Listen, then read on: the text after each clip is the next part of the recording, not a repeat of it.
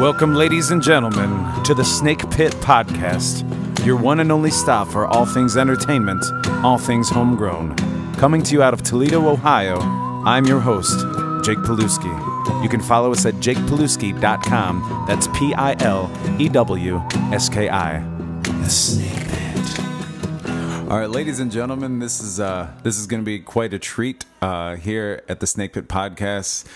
We've been talking for a while how we want to change some things up and, maybe get some folks on here who have, been a jack of many trades and have taken, different routes throughout life in the arts. And a big part of the arts, too, as we all know, is education. And they're very, very much go hand in hand, as we have some great talent coming out of TSA here in Toledo. And we've had a lot of great Toledo-based talent, get their start here and, venture elsewhere. But, it's great to have them come back and kind of give some peace of mind and give some, knowledge and education itself about where they've gone, why they've gone there, how they got there, as well as even having an open discussion about certain, hot topics at hand. That's been something we've been trying to get more involved in so you guys can take a little more out of it. So, well, I'll stop, blabbing. I'm excited to have a longtime friend, a former bandmate,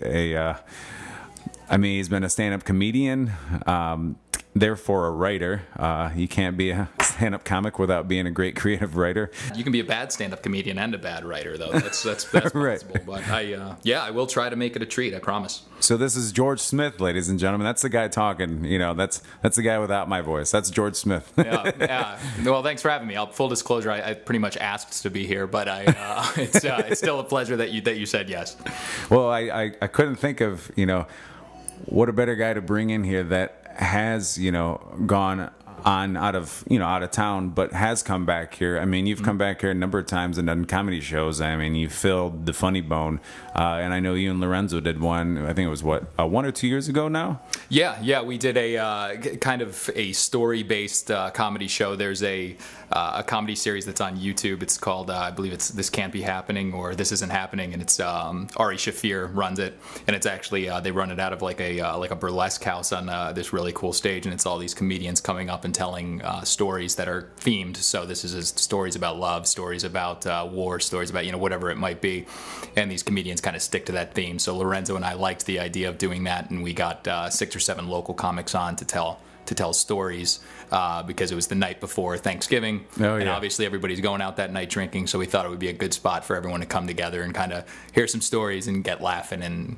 get ready to go out to the bar from there. And it went really well. It was a perfect way to go in the holidays, especially for me. I've worked retail, and to go into that's the crazy weekend, and it was a blast. And then you guys packed the place, I think, more than even Funny Bone even realize what happened.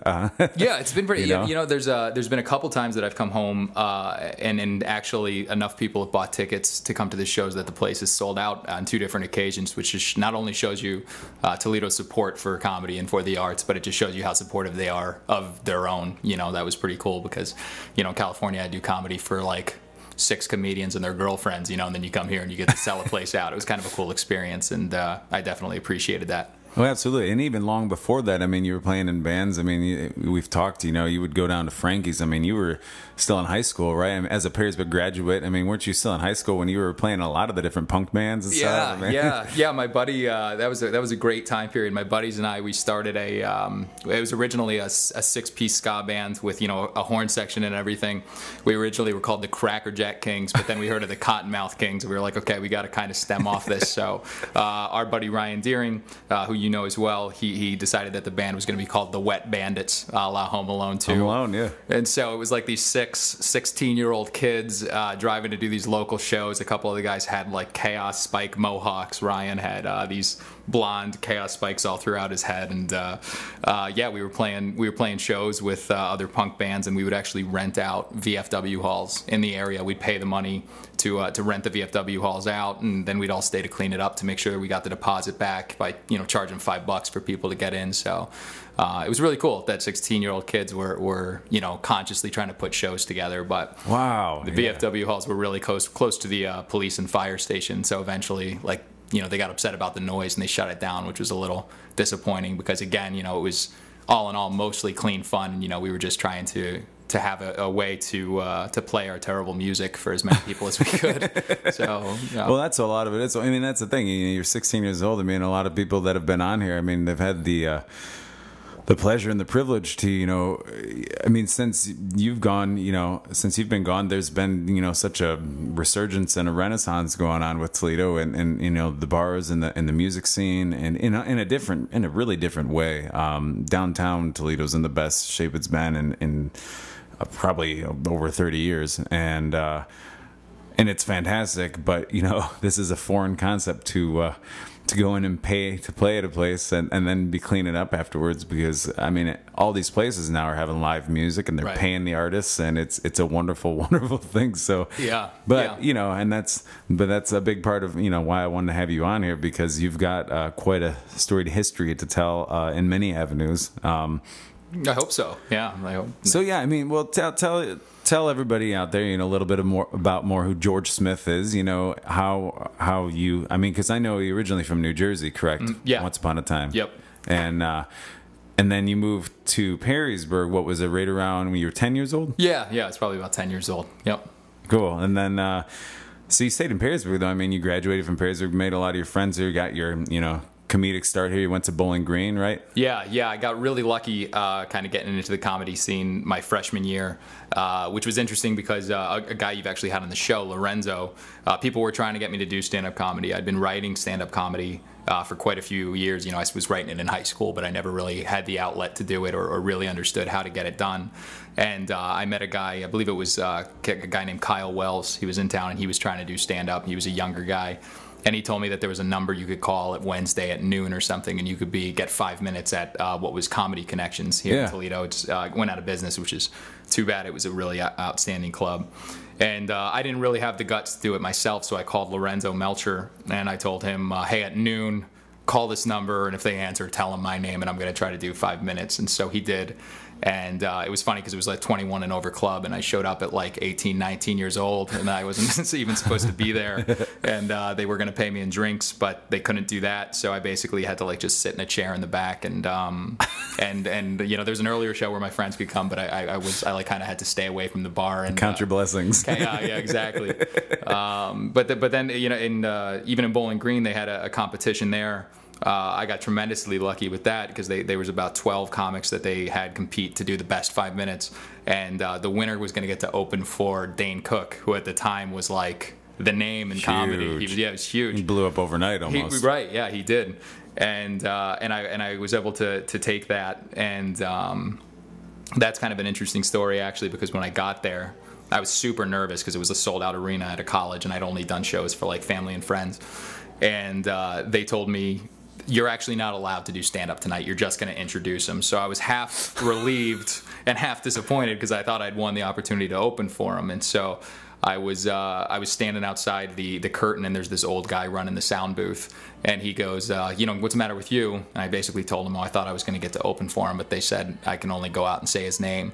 And the guy goes, well, I'm running the microphone, and I'm not going to shut it off no matter what you decide to do, so get out there. And I had to make the split-second decision to go against what the university activity organizations had told me I could do, and I went out there and I did 5 minutes anyway because I wanted to be able to say that I opened for a major touring comic. So I basically stole 5 minutes. Yeah. Well, those are those rock and roll roots, punk rock roots. Right. Yeah. I didn't have the mohawk anymore, but I guess the mentality was still there. Well, you had to seize the moment, and plus, I mean, it's almost unheard of to be an MC at a comedy show without having your own set. I mean, yeah, they gave me like a list of rules. They're like, no flash photography and please stay in your seats. I'm like, I'm not just gonna go out there and read rules and then go home. So I did it anyway. Because then you're the guys that people throw things at instead of the actual MC. I mean, you're a security with a microphone at that point. Essentially, yep. But and it was cool too because you hear a lot of people talk smack about Dane Cook, and I mean I understand that he's considered to kind of be the frat boys comic, but I got the opportunity to be backstage with him for a while, and again, I'm 19 years old, so the guy's like heroic to me basically, and he's got this little miniature Doberman. And he puts this miniature Doberman on the ground, and he goes, this is Beast, which is funny because, again, this dog weighed like 2 pounds. And he goes, Beast can backflip. And so I'm really, and it's him and I sitting there watching this dog, and he goes, beast, flip, flip, beast, beast, flip, and this goes on for for like 2-3 minutes, and then he just looks at me, he's like, nah, that dog can't flip, I'm just messing with him. So he was actually a really nice guy. He's a nice guy who's I think comedy career has taken a really bad turn. Well, and I'm sure that's he was, well, that was probably what, 2000 that was 2009. 2009, yeah. Because, I mean, he really started blowing up by 2007, even 2008. He started getting movies, right around then, shortly thereafter, which I know Owen Thomas and I kind of joked about, where, Dan Cook's old thing about how as soon as you get really good at comedy, they ask if you can write and if you can act. It probably didn't help that every movie he's made has been absolutely terrible. But can you imagine going up to Jim Morrison, though, like once upon a time, be like, you're really good at what you do, but can you dance? Yeah. Well, he'd probably be too strung out to even answer. But no, I don't think he would. I don't think he'd be dancing for you. So it's this weird thing about comedy, but I mean it's.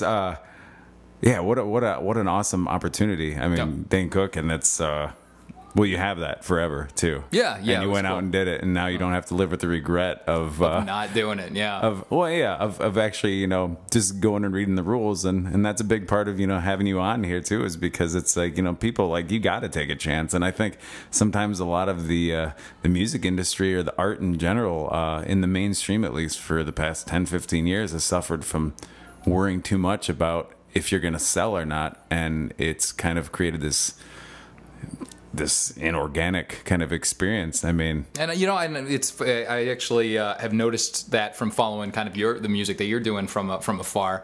You've obviously always had a real talent for music, and you've surrounded yourself with people who have as well.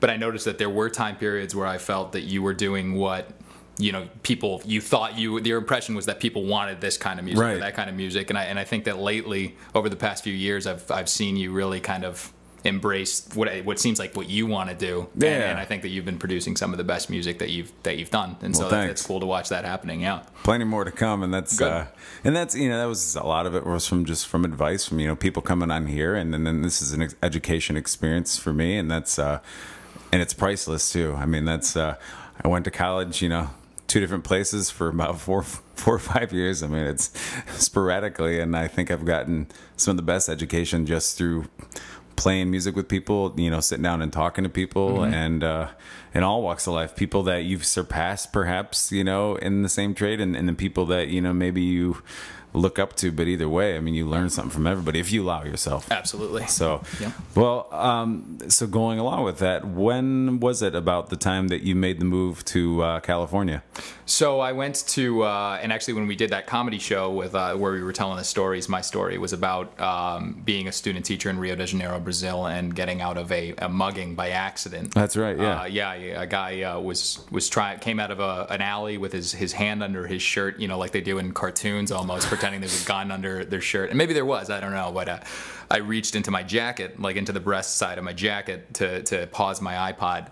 And the guy thought I was reaching for a gun also, and just took off running down the alley. And then that kind of told an extension of that story. But I had gone to Rio, and I think being in Rio de Janeiro was a really eye-opening experience for me, that I did want to keep seeing things, and I wanted to be in the warmth. I realized that pretty quick, because it was the least depressing winter of my life. And so while I was there, I got a call from a guy who had stayed in Bowling Green and was at a teacher hiring fair. And they hired him to be a PE teacher, and they asked, do you know any English teachers? And so I sent them my resume, and I did an interview over the phone. And I don't know if you've ever been to Joshua Tree National Park before. Okay, so it's a great place if you're a climber or you like the desert or whatever for a week or so. But I basically was teaching in the town right outside Joshua Tree National Park. And it's, again, awesome as a vacation destination, but like when I pulled into this town, I joke that like there was like a crow on a rusty tricycle that was just like as you came in, and you're like, oh my gosh, where am I? It was a very small, very poor town. But that's where I got my start, was working with those kids. For a year, I was teaching middle school. I was teaching English, 7th and 8th. Now that year was just 7th grade English at a middle school outside Joshua Tree National Park. And what part of the state is that in? That's in Southern California. Southern California. Yeah. Now that it kind of rings a bell, aside from that U2 album, I believe at one point my fiance Amanda even sent me, because she was really about like going out to California, and she said, "Look, it's not too expensive to live here." Yeah, no, it's not. And from what I noticed while I was there, the meth must also be very, very affordable. I mean, again, the park is cool. I call the Joshua trees Dr. Seuss trees because that's what they kind of look like. It's a really trippy area. But as much as I joke that there were some interesting individuals living out there, there was also, those kids were incredibly open-minded. I would play a song of the day every morning, and sometimes it would be like Death Cab for Cutie or bands that these guys had never heard of before. Yeah. And the kids would always be writing down the names of the bands and stuff so they could download the songs at home, and they were really cool, sweet kids. And there's actually a bar out there that if you ever do go, it's called Pappy and Harriet's, and the thing that makes this bar so cool is that it's this old saloon in the middle of nowhere. I mean, those big Western swinging doors and like the sign banner with the big light bulbs around it. And it's really the last place that an artist can play an impromptu show without, you could post now on Instagram, hey, this band's at this bar, and everyone shows, but it's so out in the middle of nowhere that it's not uncommon for like Dave Grohl or Queens of the Stone Age to live around that area, and so did the Eagles of Death Metal. They'd show up. But just last year, I guess Paul McCartney was doing Coachella, or not. Maybe it wasn't Coachella. Maybe it was the one with the older guys. I think like Dylan and the Rolling Stones were doing a show, and Paul McCartney did like kind of an impromptu show. And even if you saw it on Instagram or social media, it was you're not going to be able to drive 2 hours out in the middle of the desert in time. So if you were lucky enough to be there, you got to see him. That's cool. Yeah, I love the intrigue and the mystique. Mm-hmm. That's yeah. Well, I mean, before we even get further into the, your education career, which has been now, it's such a big part of your life. Yeah. Explain, how you got there. How you got to a place where, I've always known you as, essentially, I'll say the class clown, but in that instance, I don't mean the class clown in the way, the guy that the only thing he knew to do was how to make people laugh. I mean, you're a very well-rounded individual, and you're very, you're an intelligent guy, and like you intrigued people. I mean, everything, you have a presence about, and you always have, and I mean, you're meant to entertain, and I guess that kind of makes sense as to how that goes into education, because I mean, if you can pull somebody in, now he can take advantage of that situation and really so I mean, when was it when you decided I think teaching would be something I'd love to get into? Yeah, well, it actually kind of does stem back to high school, and you're right, I didn't have a reputation of being an incredibly bright guy. Probably I didn't put a lot of effort into school, and I actually remember my sophomore year I got called down to the office, and there was a vice principal at the time. I won't say his name, even though I really did like this guy. This guy was one of the people at the school I really we'll hashtag it later. Yeah, we will, and give him some credit. But I remember the guy going, and I had gone to a private school. I got into St. John's my freshman year, and so this was my first year in the school. And he kind of had like a southern draw, and he goes, George, you have more detentions from anyone in this school, and it's your first year here. And then he pulls out these little pieces of pink paper, and he goes, you have 6 detentions from lunch this week alone. and so I somehow had racked up like this incredible amount of detentions, and then we kind of started a food fight that year. Were you in our lunch sophomore year when that big food fight? Yeah, yep. I buried my head. I was not that outgoing at that point. Yeah, everybody ran for the sides of the cafeteria, I remember. But I did get in a fair amount of trouble in high school, and it actually wasn't until it was junior year I got to the new high school, and there was a drama teacher there. His name was Rob Gentry, who I know that you got to work with as well.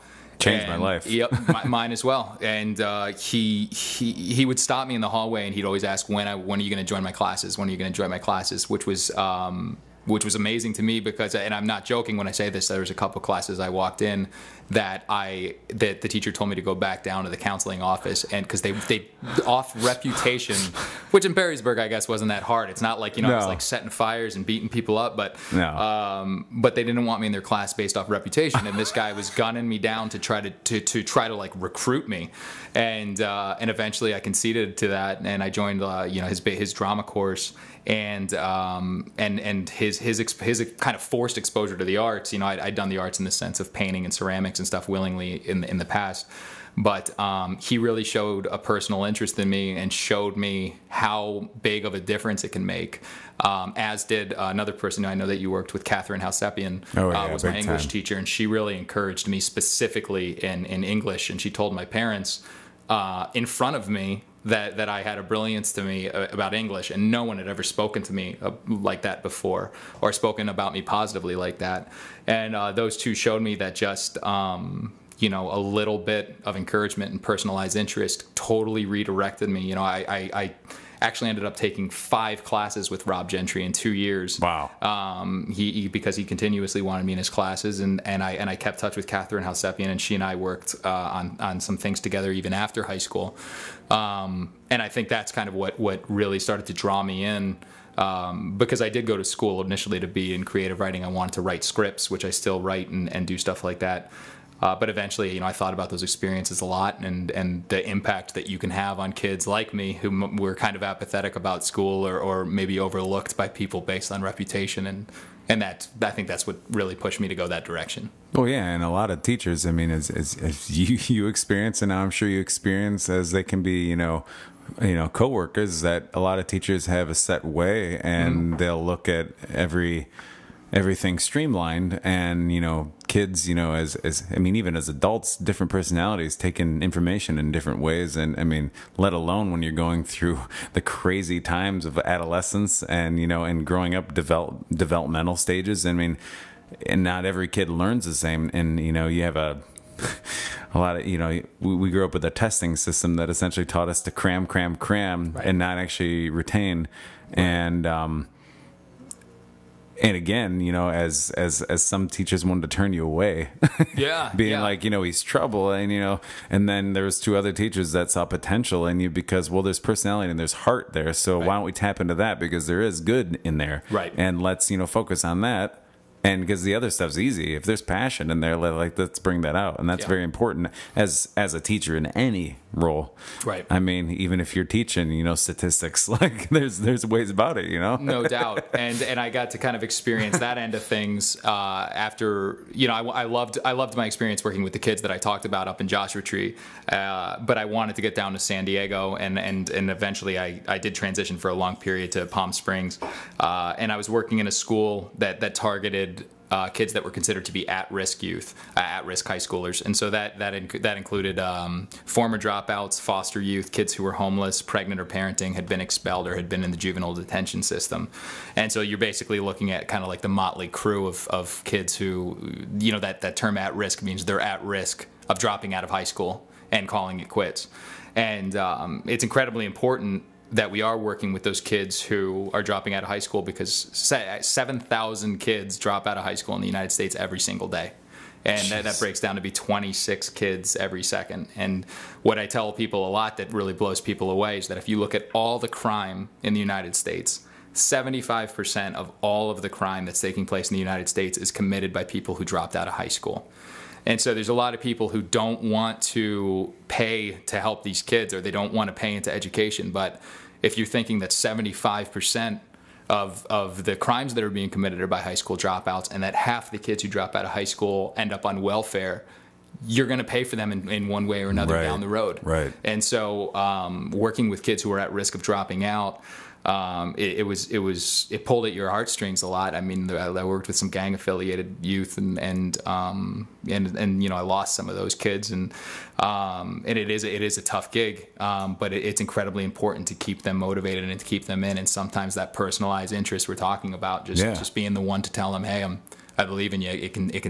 It can turn everything. Yeah, because if you for years and years you only know one way of life, and then you get everybody telling you this and this and this, and and it's all this negative, and then this kid might have a lot of potential in a certain area that's no one's even paying attention to, because he's only known one way, and or he or she, and then you essentially, especially in a situation like that, with the motley crew, you essentially can be that voice of reason that really turns everything around for them. We all and you're not necessarily going to change every single kid's life. I mean, but the fact that you can actually have the opportunity to, opportunity is what, is really all what it's about. I mean, creating opportunity for somebody else, and from there, because so many people think, when they hear these crime statistics and stuff, and it makes me sick, especially now, social media, everybody has a voice, Yeah.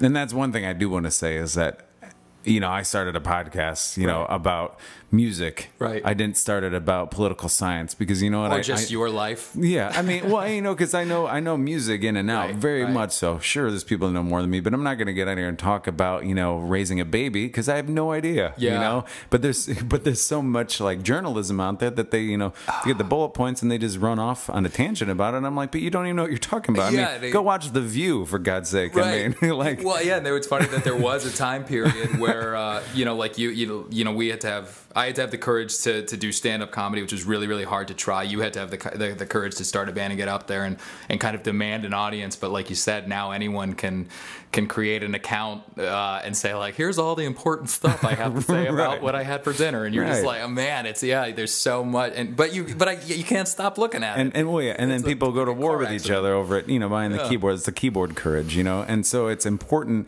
that, I bring people on here to talk about, what they know, what they live. I mean, and that's that alone is education. And so again, it's like, it's fantastic, because you've seen it and you've lived it. And as much as somebody wants to have opinions about some article that they read once upon a time on social media, it's like, no, this is reality right here, what's happening. And I didn't mean to, cut into that, but it's true. I mean, it's not every single kid that, commits a crime, and not every single, dropout is, a POS, as they type it on. There's actually a lot of good potential in a lot of these people. Well, it's just sometimes hearing a little bit of encouragement, not saying, it's okay, Joey, like everything's fine. Right. Sometimes tough love is necessary, but still love, period, one way or another, is what's necessary. Right. Or maybe just that kick in the pants saying, this, shape up, sometimes it is that, but when you don't even have that, like, that's what's a scary situation, and that's what creates these awful, statistics that you speak of. And you're 100% right. I mean, you said yourself that that sometimes you look at where these kids come from and you wonder, how do they even have a shot in the first place? I worked with a kid whose uncle and father were basically the two kingpins of a pretty established gang out in the desert, and you think this kid is like literally the offspring of the bosses of a gang. What do you expect's going to happen to this kid? His brother.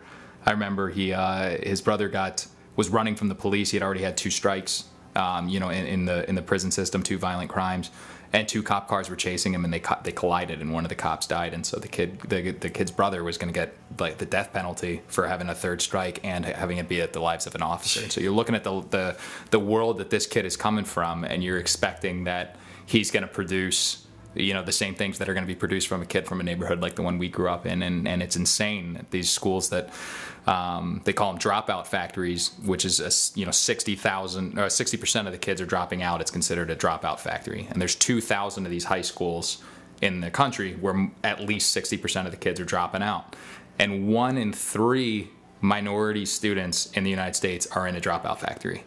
And so all you got to do is basically look at somebody physically, look at a kid 18 or below, look at the color of their skin, and there's a 1 in 3 chance that they're going to a school where 60% of the kids aren't finishing.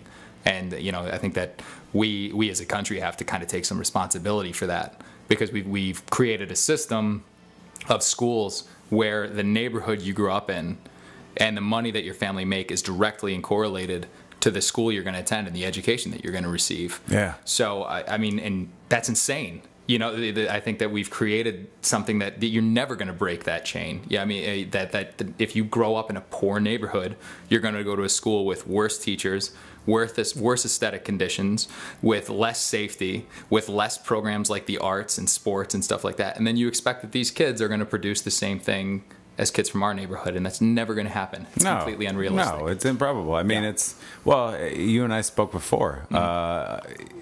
It boggles my mind, it's how people write other people off so easily, where well they're not, everybody has a choice. Well, it's like, yeah, everybody does have a choice, but again, it's just mind-boggling that more people don't realize that, like, the statistics, like, they speak for themselves. The juxtaposition I always make that to kind of to go off your point of people saying, well, if you want it bad enough, it doesn't matter where you grow up. You know, if you want success, if you want to be smart, so the juxtaposition I make is like saying, if you wanted to be a professional surfer and you lived in Perrysburg, and you're talking to a kid that wants to be a professional surfer that lives in Maui, and someone coming to you and being like, well, if you wanted it bad enough, you could be a professional surfer just too. Do it. No, just do it. Yeah, I don't have what I need to, you know, it's well, then you're lazy. Just as hard. Right. Then you're lazy. You didn't try hard enough. Right. And that's literally this just as tough for these kids that are growing up in schools that just have no outlets for creativity, no extra programs, teachers who lack quality education, or brand new teachers who that's the only spot that they could find because the schools pay so low because it's the money they've got. It's the same thing as looking at these kids that grow up in these schools and saying, hey, if they wanted it bad enough, it's not a fair start. Those kids do not get the same start that you and I got, and we need to acknowledge that. And whether that's privilege or whatever hashtag is going around at the time, I mean, it is what it is. But that is those are the facts. But there is a flip side to that I want to ask you. Mm-hmm. Because I've had friends that have taught at charter schools here in Toledo, and they've had some experiences and it's not just charter schools. It's been at, you know, public schools. It's been at private schools. Right. Because there's been a shift. And again, I blame it on social media, hands down. Okay. But there's been a shift in parental responsibility to where some of my friends that taught at these charter schools, but again, some of my friends that taught at some of the, you know, public schools and private schools, where they're trying to discipline or trying to, you know, really give a kid some tough love, or just, you know, maybe actually approaching it from a completely peace, love everybody kind of approach too, where when the kid's not responding and the grades aren't responding accordingly, that the parent wants to blame it on the teacher automatically without maybe taking responsibility for the home situation, or even taking responsibility for, hey, maybe my kid just doesn't give a shit. Right. And you know, in my experience, this is not like I've got no stats to back this up. Right. But well, that's what I'm asking you. Yeah. Right. Yeah. So in my experience, it's actually, I've had more comeback from, no, not my kid, it's not their fault, from more affluent families. You know, if you look at the fact, I think it's very tempting to say, oh, parents don't care. Right. But you look at the fact that 72% of black children are brought up in single home families. 72%. Yeah. So you've got, that means that the dominant majority of these kids are getting raised by people who are having to support an entire family on their own. So you've got people that are working either numerous jobs, or you've got kids who are coming in with parents from other countries who don't speak the language and aren't comfortable trying to interact with the school, or they dropped out of high school themselves, so they don't feel competent enough to have a role there, or that they really truly understand it. Yeah. So I think it is easy to throw it back on the parents to say they don't care, and sometimes that is the case. But it's oftentimes, more often than not in my experience, when people are saying the parents don't care, if you actually dig into that kid's home structure and you learn about the parents, it's not that they refuse to be involved or they refuse to take responsibility, it's that they can't or feel that they can't. Right. And I think that's important to know. So do you think it automatically then goes on the teachers? Not every time. I definitely have had parents where they, you know, I get phone calls or emails that they're like, you know, this isn't my fault, or how dare them give my kid a B on this, or they get a detention or whatever. And again, I think you got to remember that to those parents, those kids are their entire life. You know, my life is hundreds, if not thousands, of kids, and I think that if you interact with those parents constructively and you explain the rationale and you don't, you know, grow defensive, and you either talk face to face or on the phone, not through emails where things could be misconstrued and ambiguity can. Yeah, the keyboard courage. Then usually, you know, if you create with the parents who are actually putting up that resistance, if you create that camaraderie that we're on a team to try to turn your kid into the smartest, most responsible individual that we can, you know, kind of a citizen of this world, then they're more responsive of that, and they realize that you're not just trying to run a power trip or say that their kid's a bad kid or they're an irresponsible parent. Right. Yeah. Well, because at the same time, I mean, ladies and gentlemen, I'll be the first to say, I mean, I picked music for a living. Man, it really sucks most of the time, to be honest. But my respect goes out to two professions, and I say professions, and I know normally that means making money, but two professions, one of which a teacher, hands down, and the other being a parent.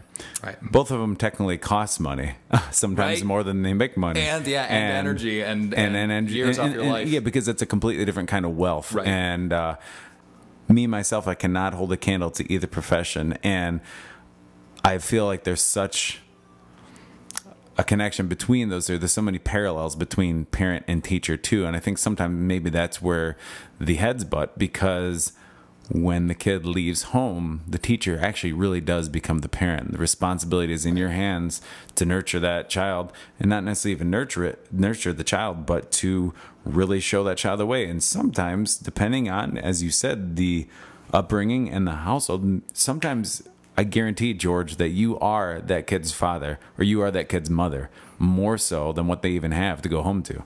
Yeah, and I think everybody has the ability to be a mentor in some way or another. You know, just by taking an interest in a kid that is somehow in your life, and you know, pushing them to be their best or encouraging them to pursue the things that you think they're capable of.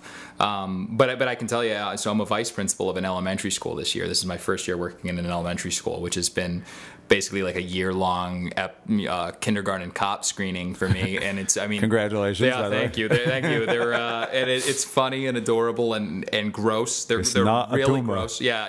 Every day is something like that. These kids, and I can tell you actually some pretty hysterical stories about that. But going into it, I will say that I was even guilty of being a high school teacher before that.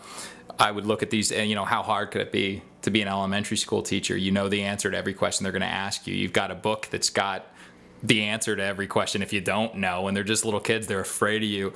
Being an elementary school teacher is one of the most insanely hard things I've ever seen. I will go in and I'll like sub for an hour for the kindergarten, and it's just chaos, man. Every moment in that classroom is just absolute chaos, and these teachers have found ways to not only control the room and to teach responsibility, but to educate. And I think that if we as a country had a little more respect for what teachers do, because I mean, there is this, you know, we've heard the saying, those who can will and those who can't teach. That's incredibly insulting, because this is a really, really hard job, and I feel more capable of saying that because I'm now at the administrative end, and so I'm talking about, you know, the people that either work beneath me or you know, kind of my colleagues, and I'm not talking about myself and patting myself on the back. I'm watching these teachers from the outside. It is an incredibly hard job, and they're doing it for a very unreasonable salary because they love it, you know, or because they want to do something with it. Yeah. And so the fact that you have admiration for it,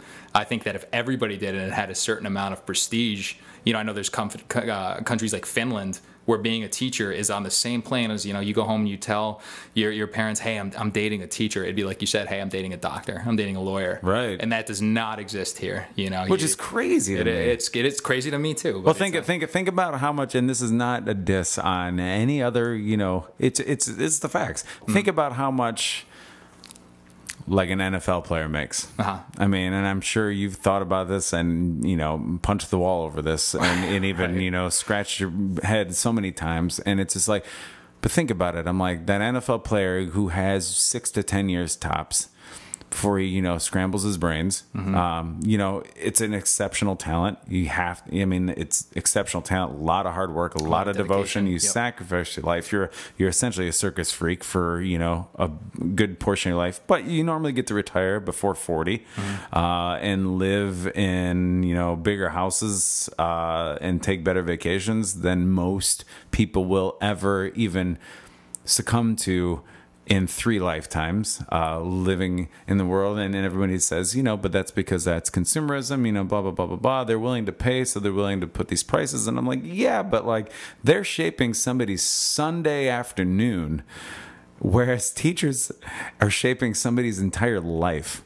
Yeah, and then therefore in shaping the entire world. Like, think about that. Yeah, it's a big influence, and you know, and not even you know, comparing it to any other career or something that's really tough about being a teacher is we've got pay scales in this industry, and so you look at a column and you say, hey, if you have this level of education, bachelor's, master's, doctorate, and you've been in it for this number of years, you can literally see on a piece of paper the amount of money you will make for the rest of your life, no matter how good you are. And it does not, and typically it does not break 90 grand. If you've been in there for like 30 years and you have a doctorate, like you're going to be right around 90 grand maybe, you know, on average. And so that alone is a little bit, you know, disconcerting that you're like, so what if I do really, really well though? Like what if all of my kids become like these amazing professions and these incredible people and I change their lives for the better? Like then do I get more? It's like, no, you're going to make the same amount as somebody who just kind of shows up and gives them worksheets. You'll always make the same amount. So it's but we'll give you a plaque on the wall though. Maybe. Yeah, if you're lucky. Yeah, maybe. You can follow us at jakepilewski.com. That's Pilewski. The Snake.